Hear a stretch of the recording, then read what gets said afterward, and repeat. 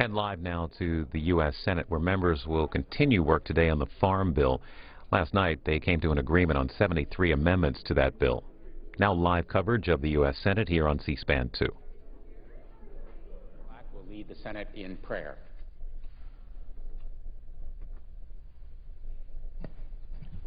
Let us pray.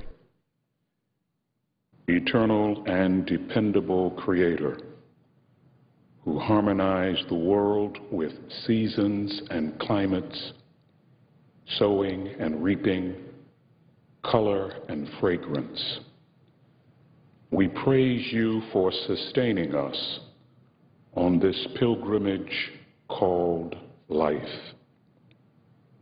Today, illumine the path of our lawmakers so that they will relinquish any motives that are contrary to your will. Lord, strengthen them to do their part to serve you and country with faithfulness and integrity. Let your peace radiate on wings of faith, hope, and love in their hearts this day and always. We pray in your holy name. Amen.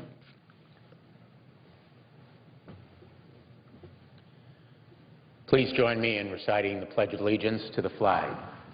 I pledge allegiance to the flag of the United States of America and to the republic which stands one nation, under God, indivisible, with liberty and justice for all.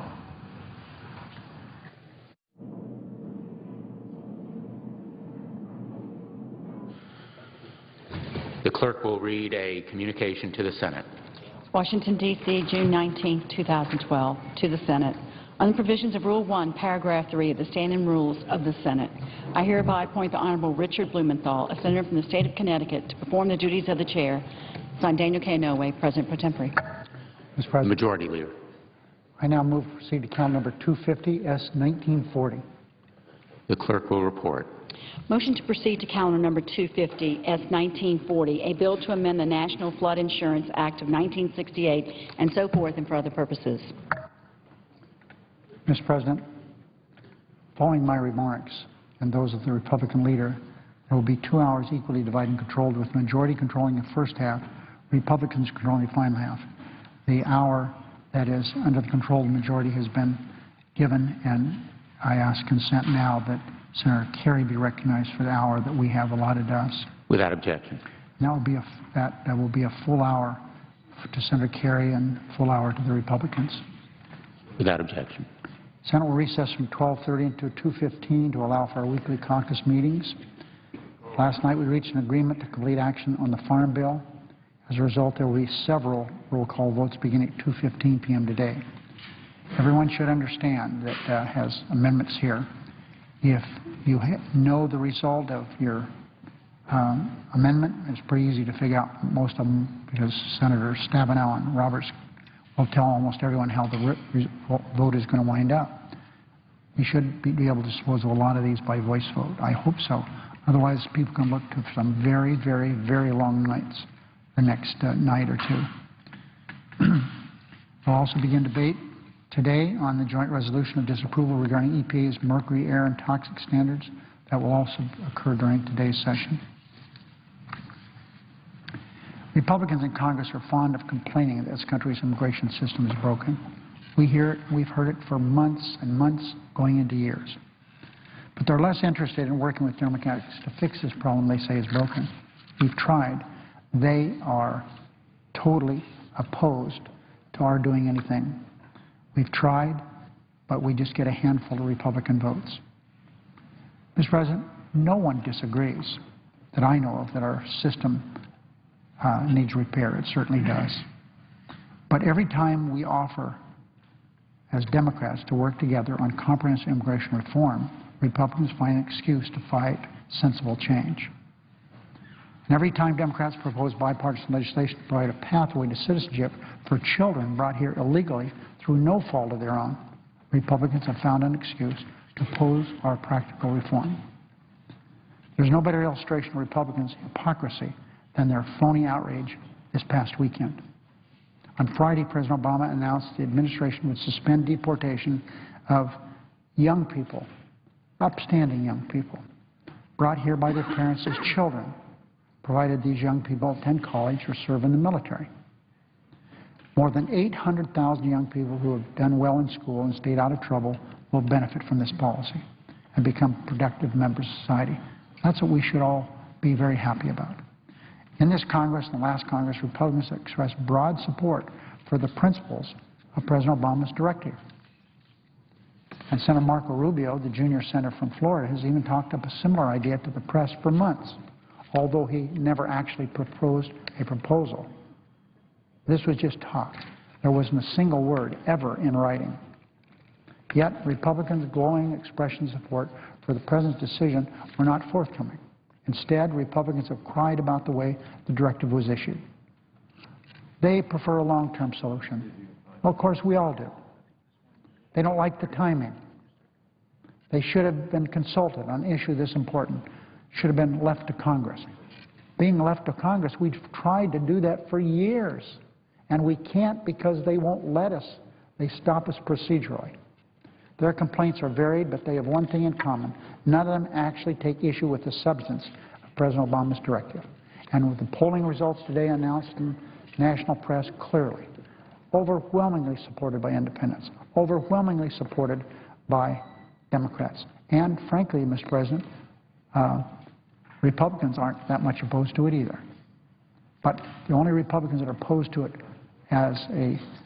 by a large margin are the Republicans in the Congress. Leading Republicans' voices on immigration have yet to actually disagree with the decision. They just don't like the way the President made the decision. This will get, I guess because he'll get credit for bringing out of the shadows 800,000 trustworthy young men and women who know no other home but the United States. America is their home. That's the only home they've known. I talked about a girl here yesterday from Nevada, Astrid. Mr. President, she came here to America as a little tiny girl. She doesn't know any place else. This is her home. She's an American. She pledges allegiance to her flag.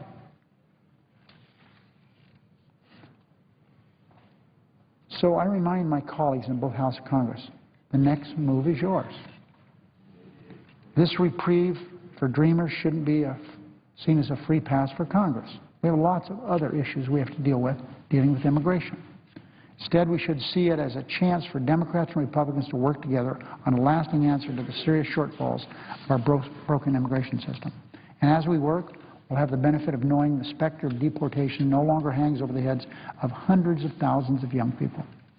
So now is hardly the time to walk away from the DREAM Act, which would have created a pathway to citizenship for young people brought to the country through no fault of their own. And it's certainly no time to abandon calls for comprehensive immigration reform that's tough, it's fair, and it's practical. But that's exactly what Republicans are doing. They're taking their marbles and saying, well, okay, we'll just quit, go home. Quite frankly, Mr. President, they've never been here anyway to go home. They haven't helped us anyway.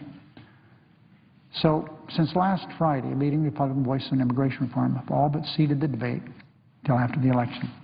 Republicans who once favored a permanent solution for America's broken immigration system are now abandoning efforts to find common ground.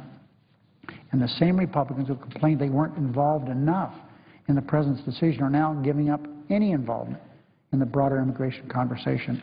It really makes you wonder whether they were committed to passing a DREAM Act or tackling immigration reform at all. Because, Mr. President, Senate Republicans have twice had their chance to vote for the DREAM Act. Both times they filibustered the measure to a legislative death. So perhaps it should come as no surprise that my Republican colleagues are more interested in complaining about a system that's broken than in working with Democrats to fix it. The Chair announces the business of the day. Under the previous order, the leadership time is reserved. Under the previous order, the following 2 hours will be equally divided and controlled by the two leaders or their designees, with the majority controlling the first hour and the Republicans controlling the second hour. Thank you, Harry. Mr. President. The Senator from Massachusetts. Mr. President, I would yield 5 minutes to the Senator from from Colorado. Senator from Colorado. Mr. President, let me thank the Senator from Massachusetts for generously yielding to me. I'd like to ask unanimous consent to include my complete statement in the record. Mr. President, I'm on the Senate floor today to continue urging this body to extend the production tax credit for wind. I intend to return to the floor every morning until the PTC has been extended, and I'm going to talk about the economic and jobs effect on the non-extension in each state, and I'm going to press my colleagues for an immediate extension. Today I want to focus on a wind giant in our country, Texas. Texas leads the nation in wind energy production. The Lone Star State has more turbines than all but 5 countries, and you can see this on this chart that outlines all the installed wind projects in Texas. From the state, the south and the west, El Paso to Galveston, from the Panhandle to southern Texas, the wind industry has created thousands of jobs, and it's helped boost manufacturing and construction with good-paying jobs. The town of Sweetwater, 11,000 people, has become the new Spindletop. You drive past it, and there's a forest of giant wind turbines. Among the cotton fields of this West Texas rural community, Sweetwater is home to one of the largest wind farms in Texas. Even oil-rich Houston has become something of a wind power capital in Texas, thanks to developers like EDP Renewables, Pattern Energy, Iberdrola, as well as BP and Shell. Mr. President, they say that everything is bigger in Texas, and that certainly applies when it comes to their vast energy resources. Texas has it all, from oil and gas to renewable energy like hydro and wind. And this is no accident. Thanks to smart state policies, including a renewable portfolio standard which passed in 1999 and was later amended in 2005, as well as strong federal support for the wind PTC, the Texas wind industry has grown dramatically. Texas has an all-of-the-above energy strategy. Senator from Massachusetts supports that kind of a strategy. I support that kind of a strategy. Texas embodies this, and they've shown great promise when it comes to renewable resources. So if you look at what's happening in Texas, 7,000 jobs, more energy from wind than any other state in our country, and it powers over that wind power over 2.7 million Texas homes, and almost 7% of Texas's overall electric power comes from the wind. It was the first state to reach 10,000 megawatts, and that wind power has helped avoid greenhouse gas emissions equivalents of 3,725,000 passenger cars. As well, the supply chain and the manufacturing opportunities in Texas stand out. It's home to wind turbine manufacturers like DeWind and Alstom, 5 major tower manufacturers, blade manufacturer, molded fiberglass, and many component suppliers. So this is an example of why we have to act, why we've got to extend the PTC. Without certainty, wind energy companies are not able to grow, and they frankly will shed jobs and halt projects. In the Senate, we have a bipartisan coalition. Senators Grassley, Boozman, Scott Brown, Hoeven, Moran, and Thune have been engaged with many of us on this side to extend the wind PTC. So, Mr. President, let me end by quoting Karl Rove, who's known as a proud Texan, former senior advisor to President George W. Bush. He explained the wind PTC as follows. It's a market mechanism. You don't get paid unless you produce the power. And we're not picking winners and losers. We're simply saying for some period of time we will provide this incentive. End of quote. Let's extend the PTC now. The solution is simple. We've got to act. It'll help American jobs. It'll help the American economy. It'll help our energy security efforts. So, Mr. President, I thank the Senator from Massachusetts again, and I yield the floor. Without objection, the materials referenced by the Senator will be placed in the record. Mr. President, from Massachusetts. Mr. President, I would ask that I be notified when I've consumed about 45 minutes. Without objection. Mr. President, 20 years ago this month, a Republican president of the United States helped bring together all of the world's largest economies in Rio, in Brazil, to confront the issue of global climate change. 20 years ago, the president was unequivocal about the mission. George Herbert Walker Bush said simply, "The United States fully intends to be the world's preeminent leader in protecting the global environment. We have been that for many years. We will remain so. We believe that environment and development can and should go hand in hand." A growing economy creates the resources necessary for environmental protection, and environmental protection makes growth sustainable over the long term. When he was asked about his own target for subsequent meetings of the global stakeholders, President Bush could not have been more clear. He said the United States will be there with specific plans, prepared to share, but more important, that others who have signed these documents ought to have specific plans also. So I think this is a leadership role, President Bush said. We are challenging them to come forward. We will be there. I think the Third World and others are entitled to know that the commitments made are going to be commitments kept. That was the President of the United States speaking on behalf of our nation and indeed the aspirations of the world 20 years ago. How dramatic and sad it is that 20 years later, shockingly, we find ourselves in a strange and dangerous place on this issue, a place that this former president probably wouldn't even recognize. Thomas Paine actually described today's situation very well. As America fought for its independence, he said, "It is an affront to treat falsehood with complacence." Yet when it comes to the challenge of climate change, the falsehood of today's naysayers is only matched by the complacency, indifference of our political system. It is well past time, Mr. President, that we actually heed Thomas Paine's admonition and reaffirm the commitment first made by President George Herbert Walker Bush. As a matter of conscience and common sense, we should fight today's insidious conspiracy of silence on climate change, a silence that empowers misinformation and mythology to grow where science and truth should prevail. It is a conspiracy that has not just stalled, but demonized any constructive effort to put America in a position to lead the world on this issue, as President Bush promised we would, and as Americans have a right to expect we will.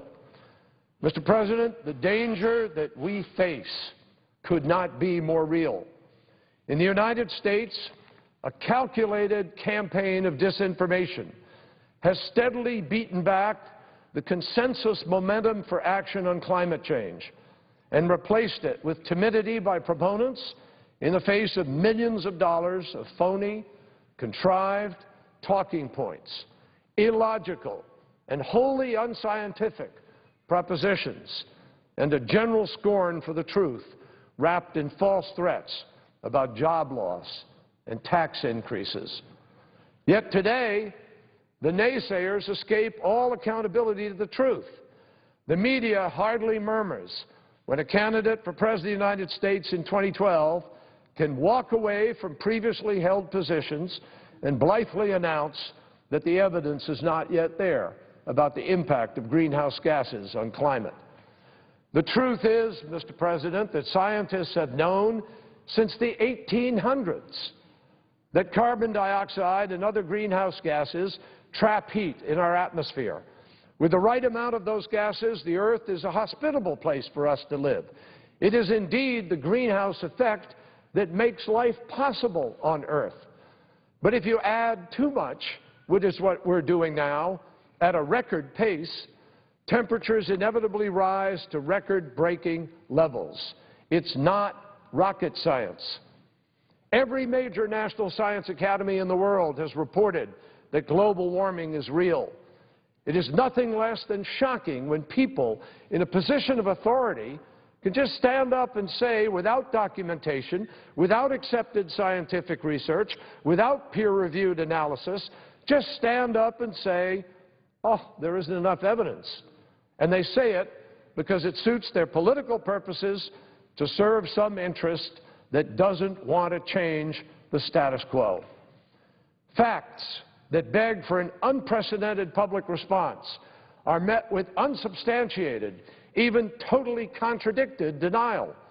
And those who deny have never, ever met their de minimis responsibility to provide some scientific answer to what, if not human behavior, is causing the increase in greenhouse gas particulates, and how, if not by curbing greenhouse gases, we will address this crisis.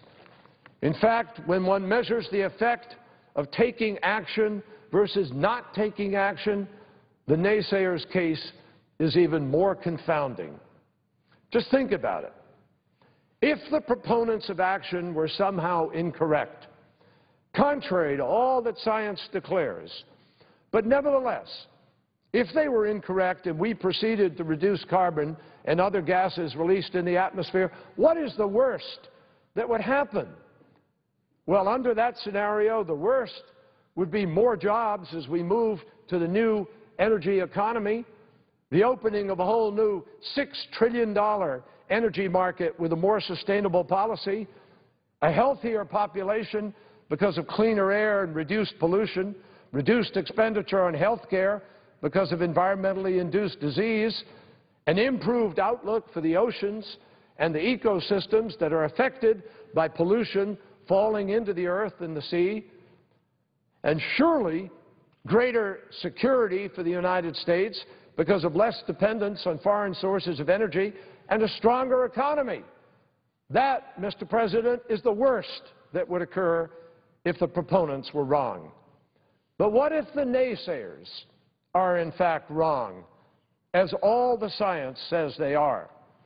What if, because of their ignorance, we fail to take the action that we should? What is the worst then? The worst then is sheer, utter disaster for the planet and for all who inhabit it. So whose worst would most thinking people rather endure?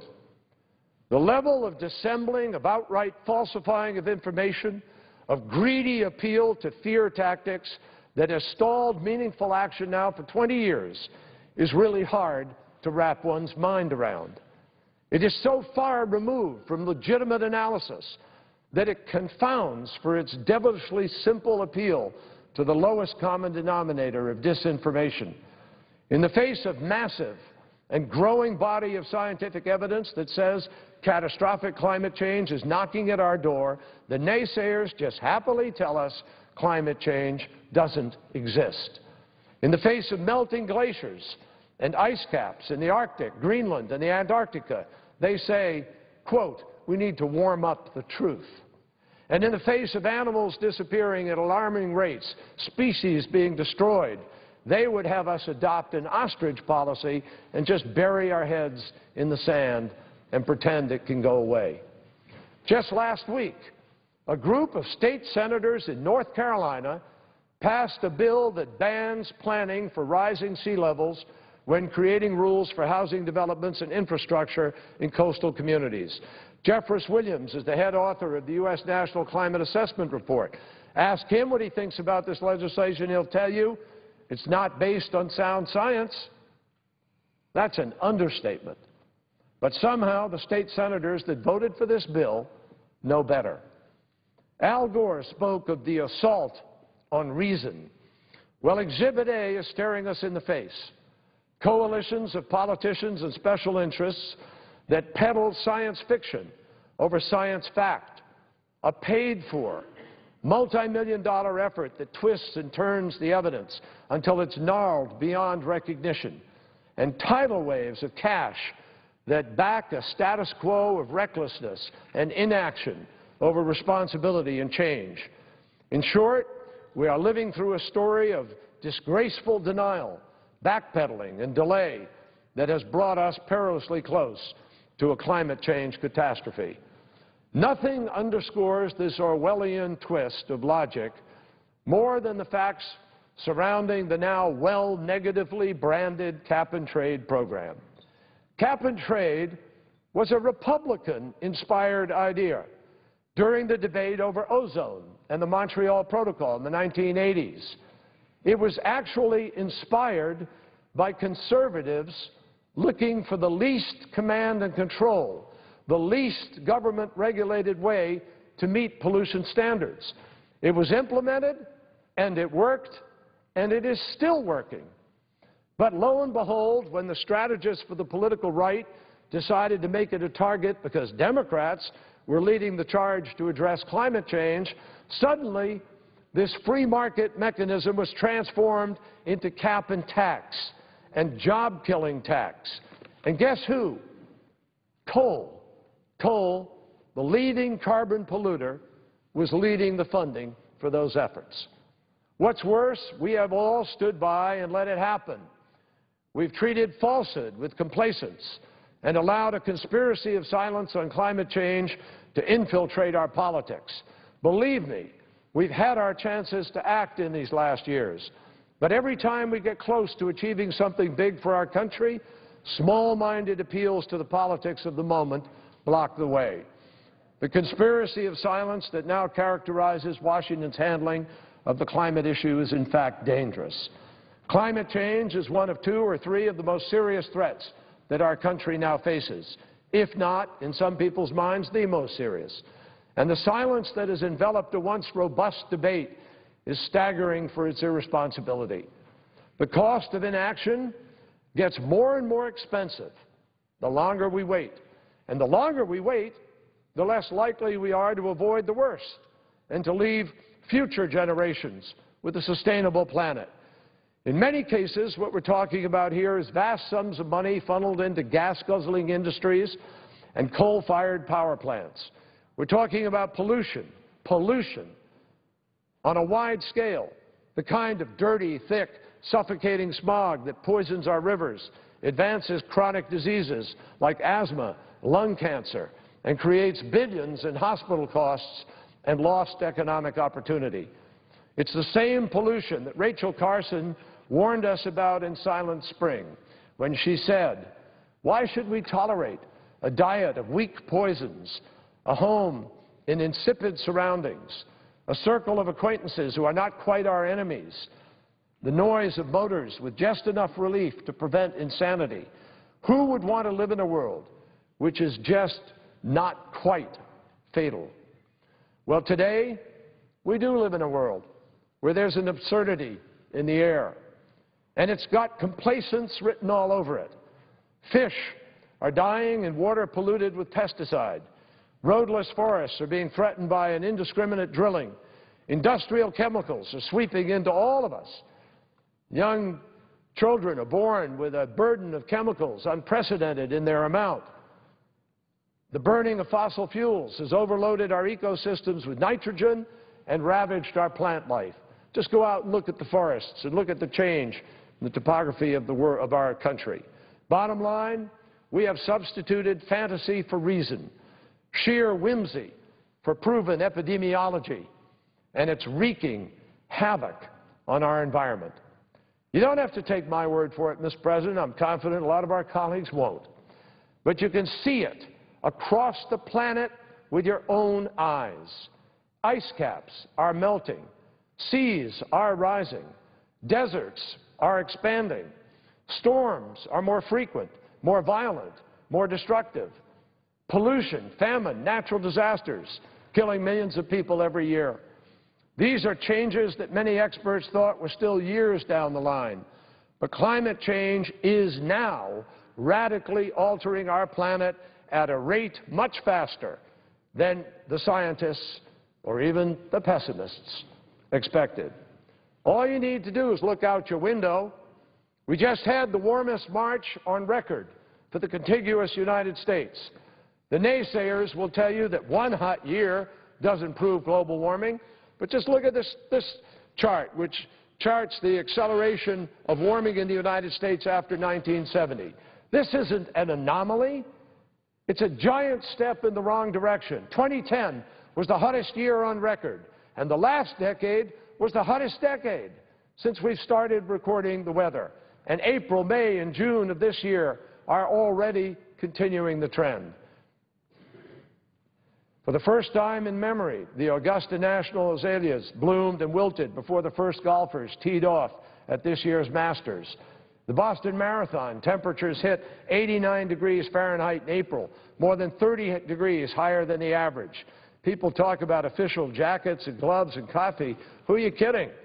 They're talking about hats and sunscreen and Gatorade and medical tents that were filled with heat-exhausted runners starting at mile 10 of the 26-mile course from Hopkinton to Boston. I've been working, Mr. President, to connect the dots on this issue for a long time.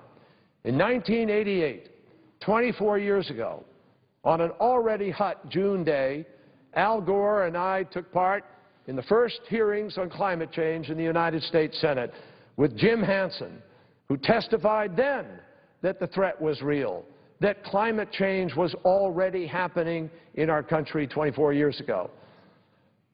4 years later, we joined a delegation of senators to attend the first Earth Summit in Rio, where we worked with 171 other nations to put in place a voluntary framework on climate change and greenhouse gas reductions. Back in 1992, we all came together for a simple reason. We accepted the science. President George H.W. Bush personally traveled to the climate change talks in Rio to help plant the seeds of this new beginning. We knew the road ahead would be long, but we also knew that this was a watershed moment, that it created the kind of grassroots momentum that made people sit up and start to listen and understand the damage that we were doing to the environment. And sit up and listen they did. The principles that came out of Rio transformed into mandatory requirements under the Kyoto Protocol. Each nation accepted, each of the developed nations accepted its own target goal. The European Union reduction would be 8%, Japan's would be 6%, and so on. We were thinking big back then, and our goal was to reach a total decrease in global emissions of 5.2% below the 1990 levels and reach it by the year 2010. Well, 2010 has come and gone, and so too have the targets. We all know the story. Global political leadership was distracted or absent. International negotiations in Buenos Aires and The Hague turned tense. The less developed nations saw the targets and timetables for greenhouse gas reductions as a Western market conspiracy. And then there were the trumped-up, industry-funded so-called studies that challenged the scientific assertions for climate change scenarios. Looking back, it is not hard to understand why the final agreement got sidetracked in the Senate. After all, the developing countries were excluded from the treaty's reduction targets, even though it had already become clear by then that China and India were significant enough as industrial powers that to exempt them entirely would be a mistake. Nations left out were deemed capable of undoing all the reductions that would have been achieved by the developed nations. So it's no wonder that people were reluctant. No wonder that American companies were understandably reluctant to put themselves at a competitive disadvantage. And many in Congress had not yet digested the science of climate change, even though we knew climate scientists were already studying the phenomenon of greenhouse gases. So the question is not whether or not the Kyoto Treaty had flaws. The question is whether we got the fundamentals right. And I believe the evidence is overwhelming, beyond any reasonable doubt, that we did. As I remind my colleagues, the view from 2012 is a whole lot different from 1992. Countries like China, South Africa, Brazil, and South Korea have now made far-reaching choices to reshape their economies and to move forward in a new and very different global area. Take China. China is already outspending the United States 3-to-1 on public clean energy projects. And last year alone, China accounted for almost a fifth of the renewable energy investment, with the United States and Germany trailing behind. Stephen Chu, the Secretary of Energy, said it best. For centuries, America has led the world in innovation. Today, that leadership is at risk. Our indifference to climate change is putting America's economy and leadership with respect to economics and the future of energy policy at risk. So the United States is now the laggard. We're missing out on achieving sustained economic growth by securing enduring competitive advantage through innovation. The facts speak for themselves. Today's energy economy is a $6 trillion market with 4 billion users worldwide, growing to 9 billion users in the next 40 years. By comparison, the market that made people so wealthy in the 1990s in America and created 23 million new jobs and lifted everybody was a $1 trillion market with only 1 billion users. This is $6 trillion with 6 billion users today. The fact is that it's projected to grow to a $2.23 trillion market in the year 2020. America needs to get into this.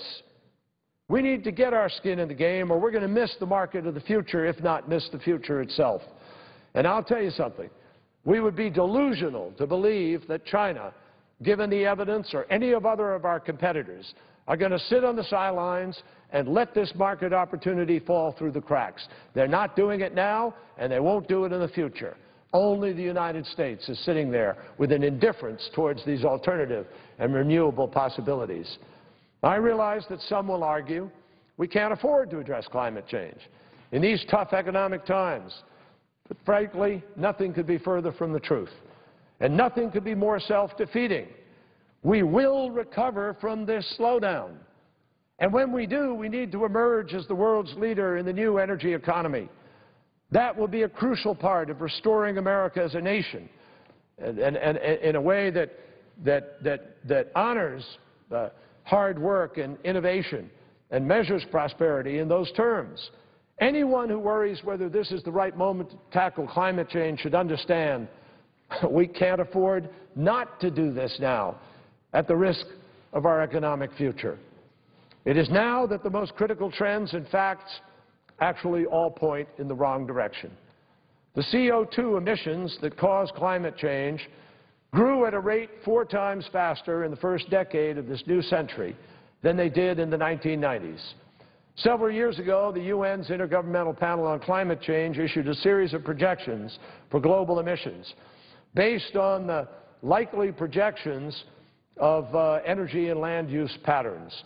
Today, our emissions have actually moved beyond. This is a chart, Mr. President, that shows how the emissions are going up from the 1960s all the way through to 2010. And today, we've moved beyond the worst-case scenarios that were predicted by all the modeling that was done by the IPCC. Meanwhile, our oceans and our forests, which act as the natural repositories of CO2, are losing their ability to absorb more carbon dioxide. This means that the effects of climate change are being felt even more powerfully than was expected, faster than was expected. The plain fact is there isn't a nation on the planet that has escaped the steady onslaught of climate change. When the desert is creeping into East Africa and ever more scarce resources push farmers and herders into deadly conflict, that is a matter of shared security for all of us. When the people of the Maldives are forced to abandon a place they've called home for hundreds of years, it's a stain on our collective conscience and a moral challenge to each of us.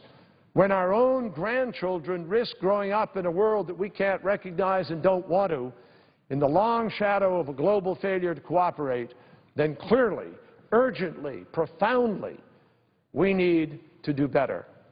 Frankly, those who look for any excuse to continue challenging the science have a fundamental responsibility that they have never fulfilled. Prove us wrong. Prove us wrong. Show with some science how this theory, in fact, is not being borne out. Prove that the pollution we put into the atmosphere is not having the harmful effect that we know it is and that the science says it is. Tell us where the gases go and what they do if they don't do what the scientists are telling us they do. Pony up one single, cogent, legitimate, scholarly analysis. Prove that the ocean isn't actually rising. Prove that the ice caps aren't melting, that deserts aren't expanding, and prove above all that human beings don't have anything to do with it. I'll tell you here right now, they can't do it. They haven't done it, and they can't do it. There are over 6,000 peer-reviewed articles, all of which document and clearly, irrefutably, the ways in which mankind is contributing to this problem.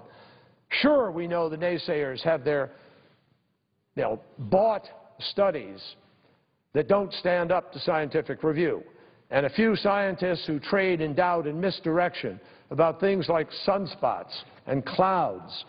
But there's not a single credible scientist who can argue and withstand the peer review that climate change isn't happening. In fact, even the naysayers are starting to come around in their judgment. Just this year, a well-known climate skeptic, Dr. Richard Muller, released a series of reports that were funded in part by the Koch brothers. Dr. Mueller thought his results were going to show something different than all the other climate studies. And what he found was not what the Koch brothers sent him looking for. Dr. Mueller, in his own words, said, "You should not be a skeptic, at least not any longer."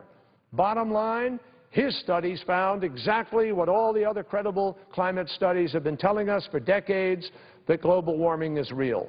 And if you just step out and look around for a moment, you can see the effects everywhere, in the floods and droughts and the pathogens and disease, the species and habitat loss, sea level rise, storm surge that threaten cities. No continent, not one of our continents, is escaping unscathed. Increasing ground instability in permafrost regions, increasing avalanches in mountain zones, warmer and drier conditions in the Sahelian region of Africa, leading to a shorter growing season, and coral bleaching events in the Great Barrier Reef. All of these are attributed to this changing climate. Now, Mr. President, I just want to take a moment to bear down on this science, on the cold, hard, stubborn facts that ought to guide us in addressing this challenge. It's detailed to some degree, but it's the very detail that detractors can never address or refute. And it's important to see the detail in its cumulative force. Unlike the naysayers, I'm going to give point by point to some of the falsehoods and lay out the summary of the critical evidence that ought to lead America and the world to action. Here's what the science is telling us. Atmospheric carbon dioxide levels have increased by nearly 40% in the industrial era, from 280 parts per million to over 393 parts per million in the atmosphere. And before long, we're likely to see a global average of concentrations at 400 parts per million and more. Within the last few months, monitoring stations in the Arctic region for the first time reported average concentrations of CO2 at 400 parts per million. And because of the remote nature of those monitors, they generally reflect long-term trends as opposed to marginal fluctuations. As atmospheric scientist Peter Tanz with the National Oceanographic Atmospheric Association points out, quote, "The northern sites in our monitoring network tell us what is coming soon to the globe as a whole.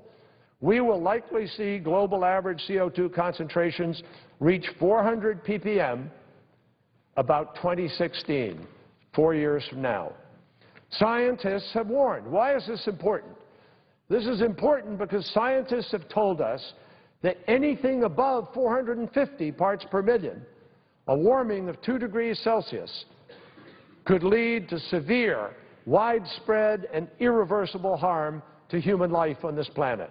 When concentrations of other greenhouse gases like methane and black carbon are factored into the equation, the analysis suggests that stabilizing concentrations around 400 parts per million would give us about an 80% chance only of avoiding a 2-degree Fahrenheit increase above the present global temperatures. Considering what a 2-degree Fahrenheit increase would mean, scientists obviously are urging us not to take the risk. James Hansen, the director of the NASA Goddard Institute for Space Studies, has done the math. His analysis shows what we need to be shooting for is a stabilization level of 350 parts per million in order to increase our chances of avoiding the 2-degree Fahrenheit increase. Now, we've already exceeded that, so we're going to have to find a way to actually go backwards in order to be able to prevent what scientists are telling could create huge damage. Even if we slam on the brakes now, science tells us we could be headed for a global temperature increase of 2 to 4 degrees by the century's end and greater warming after that. Let me share with colleagues what sort of some of the postcards from the edge, if you will, look like when you examine what is happening to our air, our health, our environment. Warming temperatures, first of all. The first 10 years of this century were the warmest decade on record. 2010 was tied with 2005 as the hottest year ever recorded. NOAA has reported that 2011 was the second warmest summer on record. just 0.1 degrees Fahrenheit below the 1936 record, and the U.S. Climate Extreme Index, a measure of the area of the country experiencing extreme conditions, was nearly 4 times the average. Last year, many northeastern states experienced their wettest summers, especially those states caught in Hurricane Irene's destructive path. Meanwhile, persistent heat and below-average precipitation across the southern United States created record-breaking droughts in Louisiana, New Mexico, Oklahoma, and Texas. And these were of greater intensity than the 1930s famous Dust Bowl. Texas endured the country's hottest summer ever recorded for any state at an average temperature of 86.8 degrees. What's shocking is that the evidence of the rate of this transformation is happening faster and to a greater degree than the scientists predicted. So you would think that reasonable people would say, wait a minute, they predicted this, but we're getting this way up here, and you'd sort of stop and take stock of what is happening. According to the new climate report from NOAA, the lower 48 states elbowed their way into the record books this spring with, I quote, the warmest March, third warmest April, second warmest May, the first time that all 3 months during the spring season ranked among the 10 warmest since records began in 1895. In fact, the average temperature this spring was so far off the charts that the lower 48 states beat out the old 1910 record by a full 2 degrees Fahrenheit. Inland, worsening conditions are going to create persistent drought in the Southwest and significantly increase western wildlife burn area. And that is critical. We've already seen the damage done to millions of acres of forest because of the pine bark beetles, which actually live longer because it doesn't get cold, and therefore they don't die in the normal cycle. It's also having an impact on our health. As average temperatures rise, we can expect to see more extreme heat waves during our summers. And as we know from history, that impacts people with heart problems and asthma, the elderly, the very young, and the homeless. In the United States, Chicago is projected to have a 25% more frequent heat wave days by the end of the century. Climate change may also heighten the risk of infectious diseases, particularly diseases found in warm areas and spread by mosquitoes and other insects, like malaria, dengue fever, and yellow fever. In some places, climate change is already altering the pattern of disease. In the Kenyan highlands, for example, it's now one of the major drivers of malaria epidemics. And not just the health costs are sounding the alarm. As many have seen with their own eyes, the Arctic is among one of the most startling places to witness the adverse effects of global climate change. Great sheets of ice have been breaking off of glaciers, sheets of ice the size of the state of Rhode Island. Marine mammals are now struggling to survive. And where there used to be only frozen landscapes, there is now open water. Every new report that's public suggests the situation is getting grimmer in the Arctic. Last year, the multi-country Arctic Monitoring and Assessment Program released a new assessment of the impact of climate change in the Arctic. It found that the period from 2005 to 2010 was the warmest ever recorded. According to AMAP researchers, the changes in ice melt over the past 10 years are dramatic and represent an obvious departure from the long-term patterns. Their conclusion is startling. They expect the Arctic Ocean to be nearly ice-free within this century, likely in the next 30 to 40 years. Now think about that for a second. Within our children's lifetimes, one of Earth's polar ice caps will be completely gone. Average annual temperatures in the Arctic have increased at approximately twice the rate of average global temperatures. Within a generation, maybe two, kids will grow up learning geography on maps and globes that show simply an empty blue expanse on top of the world, no longer the white one we have grown accustomed to. In terms of impact, all of us who have been following this issue understand that the melting of the Arctic is at least partly mitigated by the fact that the ice is already floating so the displacement in the ocean as it melts is not that significant. But if there's an ice melt from the glaciers, as we are now seeing not only in the Arctic, but we're seeing in Greenland and in Antarctica and across North America, South America, and Africa.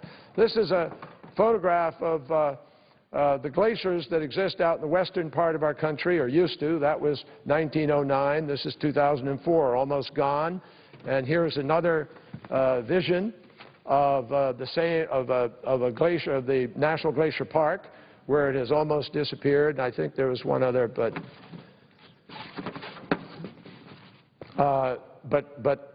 it's obvious for all to see the degree to which the glaciers are disappearing. Many people may not also realize that a lot of communities in the United States rely on annual glacial melt for municipal water supplies and for hydropower. So as this disappears, the energy sourcing and water sourcing for the United States disappears with it. Just ask Washington State, where glacial melt water provides 1.8 trillion liters of water every summer. Or talk to the folks in Alaska, where glacier melt plays a key role in the circulation of the Gulf of Alaska, which is important to maintaining the valuable fisheries, the halibut and salmon that reside in that body of water. All of these impacts are interconnected. Again, the skeptics say, hey, there are a couple of glaciers that are actually expanding. And yes, there are some glaciers that are responding to unusual and unique local conditions and increasing in snow and ice accumulation. But the overwhelming evidence, when you look at the vast majority, shows that most of America's glaciers are shrinking. Over the last 4 decades of the 20th century, North American glaciers have lost 108 cubic miles of ice. That's enough ice translated into water to inundate California, Arizona, Nevada, Utah, Colorado with 1 foot of water if it happened all at the same time. In 1850, there were approximately 150 glaciers in what is now Glacier National Park. Today, due to warmer temperatures, there are only 25 named glaciers remaining, and some models predict that the park's glaciers could disappear in just a few decades. And the photographs depict that. To make matters worse, temperatures are likely to increase exponentially in the next coming years. And because the environment is a closed system, the more conditions change, the faster they change, because each change has an impact on some other interconnected component of the environment. As the ice and permafrost melt, methane plumes from under the surface that have been trapped for hundreds of thousands of years are now emerging.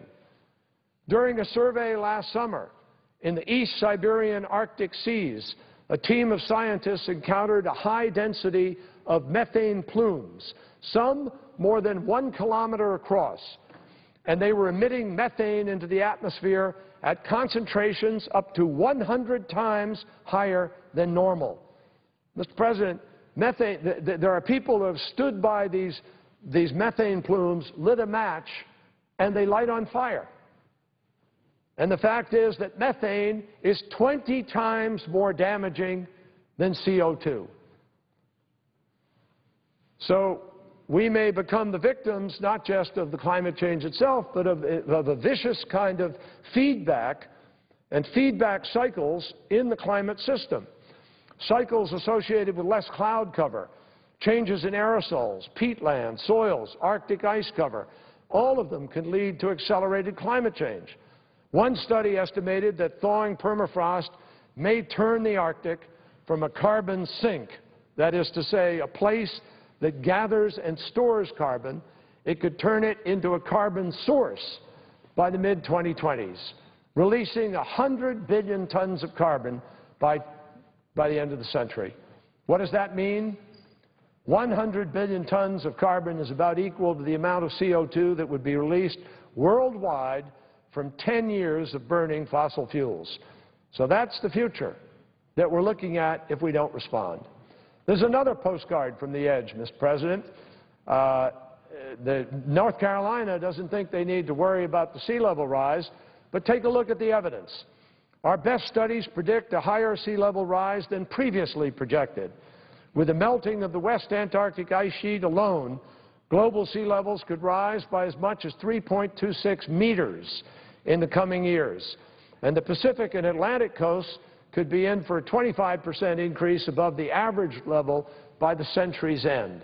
In all, the melting of the Greenland ice sheet has the potential to raise global sea level by actually 7 meters. Now, when people say, well, global, it may not melt, there are senators who have traveled to Greenland, who have stood on the ice sheet and looked down into it, into a hole 100 feet deep, and seen a massive torrential river running underneath the ice out to the sea as the ice is melting. And some scientists are even worried about the effect of that river under the ice. Could it act as a slide that actually whole chunks of ice break off and slide down on this watery base that the ice is sitting on? The NOAA, Benjamin Strauss, the co-author of a smart new study on topographic vulnerability, said the following, quote, "Sea level rise is like an invisible tsunami, building force while we do almost nothing. We have a closing window of time to prevent the worst by preparing for higher seas." I think that's exactly right, and that's why city officials in Boston are currently actively planning for how to manage 100-year floods that are now arriving every 20 years. We don't have 100-year floods anymore. We have them every 5 years, 20 years. In the face of global sea level rise of 3 to 6 feet, by the end of the century, it's going to be a massive amount of flooding. So we ought to pass legislation at the state level to plan, not to ban the planning. It's easy politics to ban it, but it's not smart politics, and it certainly isn't courageous leadership.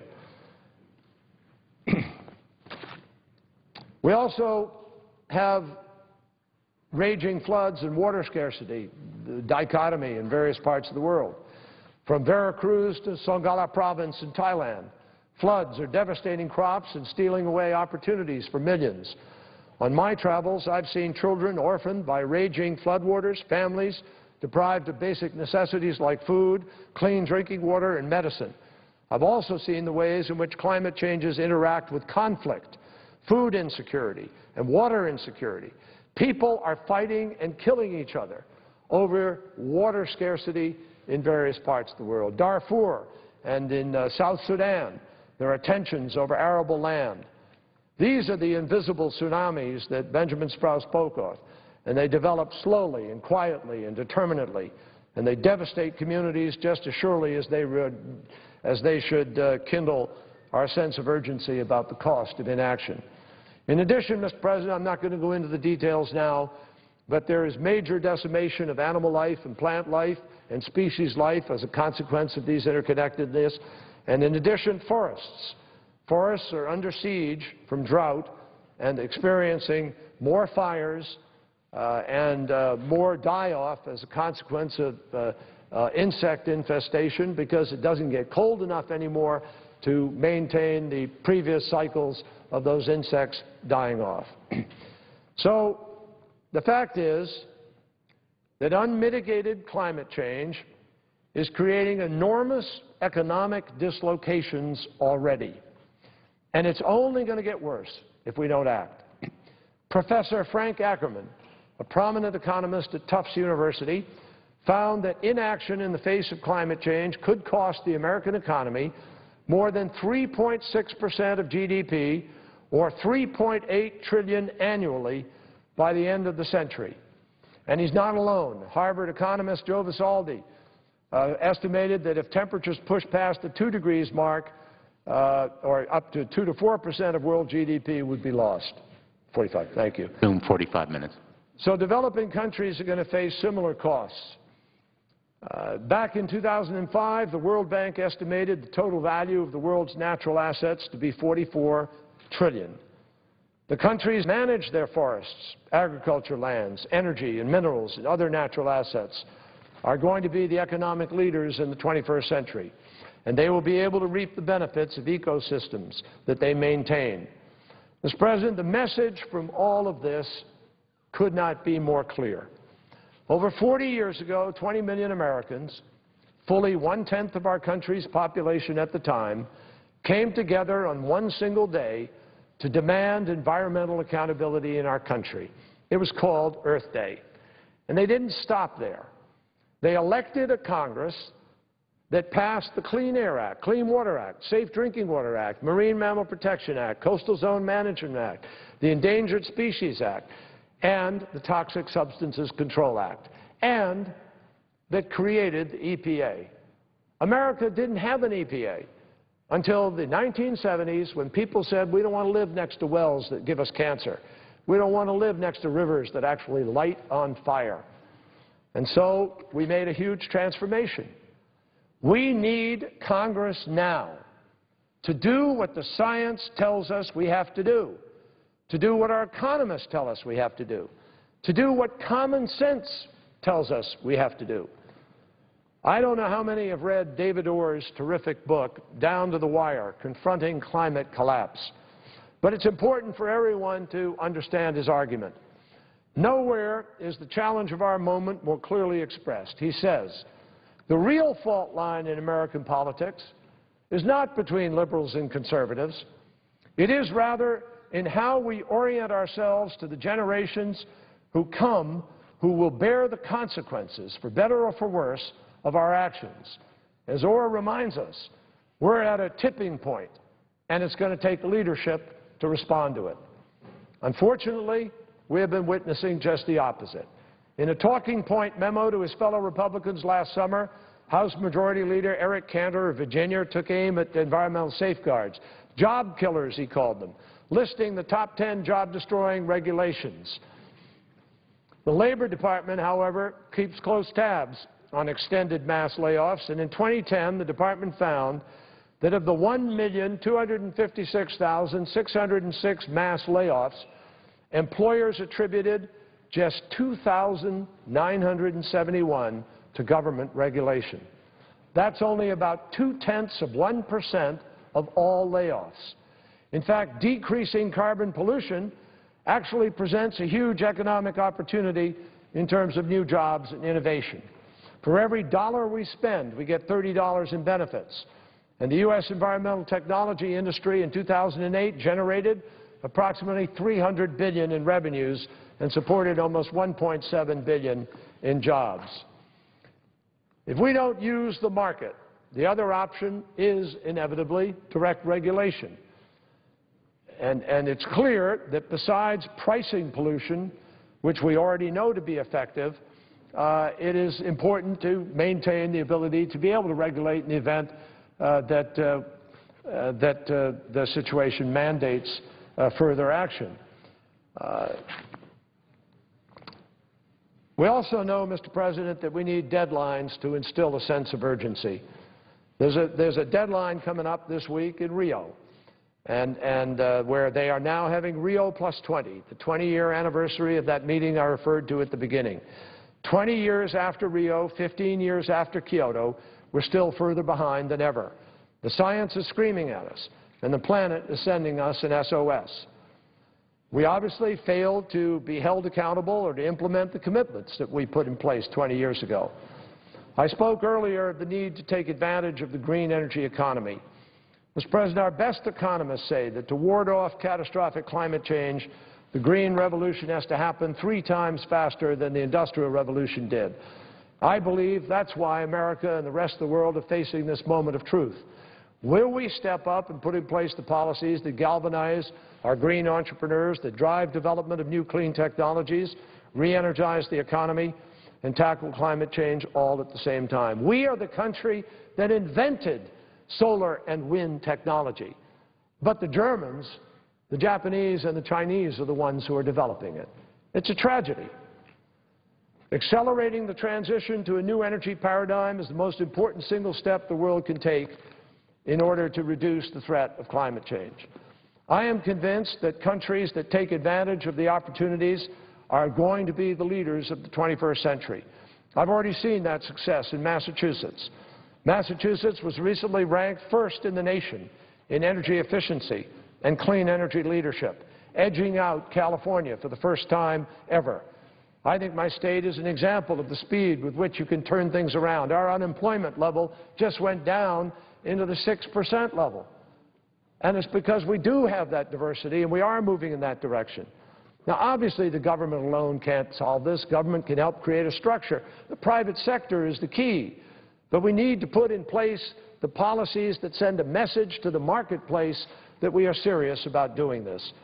The bottom line is we need to face up to this challenge once and for all, not just as individuals or separate interests, but as a nation with a national purpose. I know the Pew poll recently showed a 46-point gap between Republicans and Democrats on the need to protect the environment. So I understand that if there's a 46-point gap and we've had all this discounting and disinformation, this is going to be hard still. But David Orr is right on mark. Our challenge is fundamentally political. It's not about budgets. It's not about regulations. It's about leaders in the country who are unwilling to deal with the truth about climate change and who have cowed the silent majority into submission with their contrived and concerted attacks without facts. We need today a transformative moment in our politics. David Orr spoke to that in the book that I already cited. He said, "Our situation calls for the transformation of governance and politics in ways that are somewhat comparable to that in U.S. history between the years of 1776 and 1800. In that time, Americans forged the case for independence, fought a revolutionary war, crafted a distinct political philosophy, established an enduring constitution, created a nation, and organized the first modern democratic government, and invented political parties to make the machinery of governance and democracy work tolerably well." Colleagues, we have made transformative changes before, and there are other kinds of examples. We once burned wood for our fuel. Then we transitioned to relying on oil and coal, and now other things. We can make the leap to a mix of renewable energy sources, hydro, wind, solar, and others, but we need to set our sights on that next transformation. As the old saying goes from the oil minister, the Arab oil minister in the 1970s, the Stone Age didn't end because we ran out of stones, and the oil age is not going to end because we run out of oil. Truer words could not be spoken. In the end, the question is not whether we're going to pay for climate change. We're already paying for it. It's warmer temperatures, rising sea levels, melting glaciers, floods, droughts, wildfires, decimation of animal, plant life, loss of crops, insurance on homes, increased storms. We're paying for it. The real question is whether we're going to walk a path that now addresses it in a responsible way and helps us break humanity's addiction to the easy way, to oil, and turns away from the other alternatives that face us. The question is whether we're going to suffer the consequences later on with massive, unpredictable scale in the form of environmental devastation, war, human misery, famine, poverty, reduced economic growth for decades to come. Mr. President, I'd just close by saying that the fork in the road points in two directions. The task for us is to take the one less traveled by. At the height of the American Revolution, Thomas Paine wrote about the summertime soldiers and the sunshine patriots who abandoned the cause. The science has shown us and continues to show us that we cannot afford to be summertime soldiers. So in this time of challenge and opportunity, I hope and pray colleagues will take stock of this science. We'll take stock of the choices in front of us. We'll understand the economic opportunity staring us in the face. I hope we will confront the conspiracy of silence about climate change head-on and allow complacence to yield to common sense and narrow interests to bend to the common good. Future generations are counting on us. I yield the floor.